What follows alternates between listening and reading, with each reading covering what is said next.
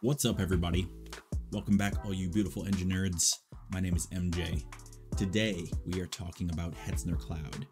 So, I've been using Hetzner for like 2 years now, I think, and it is a phenomenal service. And mostly, it's phenomenal. Well, it's phenomenal for a couple of reasons. One, I used to use DigitalOcean, and DigitalOcean is good. They have lots of data centers everywhere. Their pricing was good at the time, I felt like, but then Hetzner came along and blew their doors off. And I actually started using Hetzner, which is a European company, before they even had US data centers. But then Hetzner went and did something. So I'm here on the East Coast of the US. They went and opened a Ashburn, Virginia data center. Boom. So I moved basically all my workloads over to Hetzner.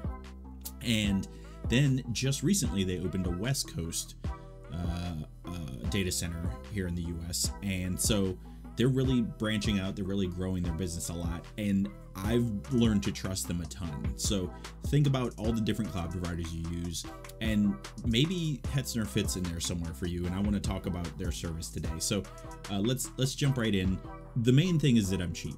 The main thing is that I want as much as I can for my money. I don't have a ton of cash, so I want it to go the longest way. And these are by far the cheapest servers that I have found that are reliable. They're not some janky, like if you go to low end box or something like that, they're not some janky hosting service. Like, this is like a legitimate business, and they have a real support service, and they have a great uptime, and they have a good backbone, and they have all the main services that I'm looking for here. And we'll talk about what those main services are a little bit later, but go check them out, hetzner.com. Actually, if you click the link in the description here or in the Git repo, you'll get $20 free to use on Hetzner. I'll get 10 bucks. Helps the channel out because I run a bunch of stuff here. Wife's giving me the side eye about the bills for Hetzner every month, so I would appreciate it if you did that. But go ahead and click that link, and if you haven't signed up for Hetzner already, go ahead and click that link to sign up, or you can just go to hetzner.com if you don't want to help me out. I see how it is. I'm not hurt. I'm a little bit hurt. I'm not all the way hurt though, but I do appreciate it if you click that link. So if you go here, you can check out what they have. You can see an overview of all the different performance and stuff. As I said, if you click on locations, you can see that they have a Germany, 2 in Germany, 1 in Finland, and then 2 data centers here in the US. Their prices are truly unbeatable. So if we look at what's available here in the US, if we look at the CPX11 with IPv4, you can turn that off if you want to, and it saves you a little cash. Saves you 50 euros, 0.5 euros, half a euro. I can't talk. It's close enough, like a euro and a dollar. I'm talking in dollars all the time. This is close enough to like $4.50. Like, the euro is almost 1-to-1 with the dollar as of recording this in January of 2023. So CPX11, 2 gigs of RAM and 2 vCPU, 40 gigs of space, and 20 terabytes of traffic. 20 terabytes, okay? That's a big deal. I'm actually going to show you why. I'm gonna pull up the DigitalOcean page because I want that to sink in how much that is. So we go here to pricing, and we look at their droplets, and we look at their regular droplet. 2 gigs, 2 vCPU, only 3 T of transfer versus 20 T for Hetzner. 60 gigabyte SSD, which is more than Hetzner, but I mean 20 gigs more. 18 bucks a month versus like $4.50 a month. So even if you had to bump it up to the 3, because the space was an issue, you get 80 gigs, 3 vCPU, 4 gigs of RAM. It's still less. It's less than half. So you get 2 of these for 1 DigitalOcean. It's just, the value's crazy. And like I said, these guys have been super reliable. Like, I've run lots of stuff on here, and I have not had any problems. Another thing to point out, though, and this is important. Oh, wait.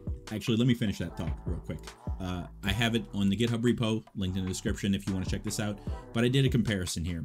So that was just a comparison of pricing with Hetzner and DigitalOcean. You can see here, Hetzner's around $4 a month. DigitalOcean's around $18 a month.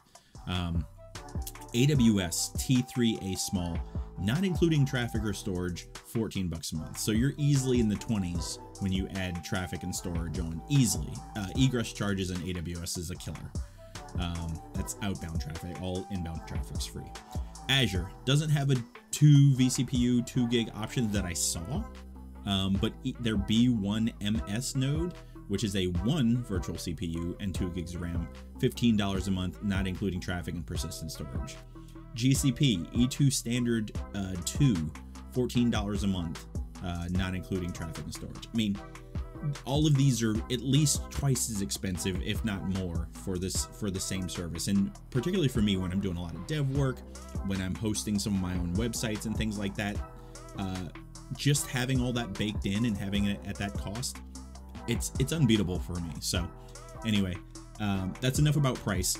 Let's talk about what they don't have. They don't have a lot of the bigger services. So they don't have hosted Kubernetes. They don't have hosted databases. So if you care about those kind of things, or those things are integral to your business and you don't want to manage those things on your own, either personally or in your business, you might want to look at a service provider like DigitalOcean or AWS, because they're going to have more offerings. Hosted Kubernetes is a big one. A lot of people don't want to manage that. They just want to spin up some nodes and run their pods in a cluster that someone else manages. But if you don't care about that, if you don't mind doing that, there's actually a bunch of services like Terraform, or not services, but projects rather. Cube Hetzner is one. Terraform H-Cloud Cube Hetzner. Apparently this is some sort of highly optimized auto upgrade HA load balanced thing run on K3s on micro OS on Hetzner Cloud. Like, got what, 630 stars, pretty good. Also, there's a guy named Vito Boda. If you look him up, he's done tons of cloud stuff. I think he's a cloud architect somewhere, but he's actually got a Hetzner K3s deployment, production grade, deploys to Hetzner as well, 485 stars. So there's some good support. Recently updated this 5 days ago for the Terraform Cloud, H-Cloud Cube Hetzner. So look, you could make this the service that you want it to if you have the technical know-how. If you don't, if you're strapped for tech staff or time, you might want to look at some of the other more expensive options, because they do have more managed services, and on the back end, that's really going to save you that time that you can't get more of. But for me, being a DevOps engineer, Hetzner is great. So that's all the intro I wanted to give you about. That's not true. You're going to see this a lot out of me. Here's a thing from Fleet. So apparently Fleet is a company. What do they do? OS Query, a device management service built on OS Query. So basically they do device management, it looks like mostly of Macs, and they have an open source product, and then they also have a paid product. But in 2021, because I guess they were picking up new customers and there was lots more traffic, they spent $2,500 almost versus $370 the month before. And that was a wake-up call, especially for a small company. You got to think about that. Like, that's a big jump, and not everybody can just eat that cost difference. What they ended up doing, they looked at Cloudflare's free tier, but it wasn't gonna cache what they needed to, and they had to go get a quote and like look at the enterprise plan and stuff.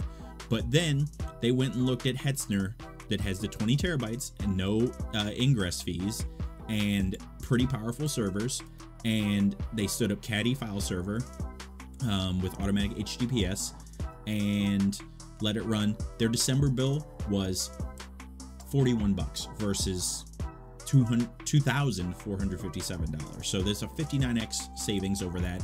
And if they still doubled their egress, it would be 118 times savings over a service like AWS. So you really got to balance this. Like this was something they could engineer. DIY, does have an additional burden to it, as they note here, but if you got the time, man, this is worth it. So let's jump into actually getting an account set up, and then we'll actually deploy some instances. So we're going to jump back into that in the second part. Appreciate you joining me. Thanks for watching. Make sure you click the like button. Make sure you subscribe. Go check out the GitHub repo for this project, and also go and sign up using the link if you don't mind. That would help me out a lot. Appreciate you guys, and I will see you in the next one. Later.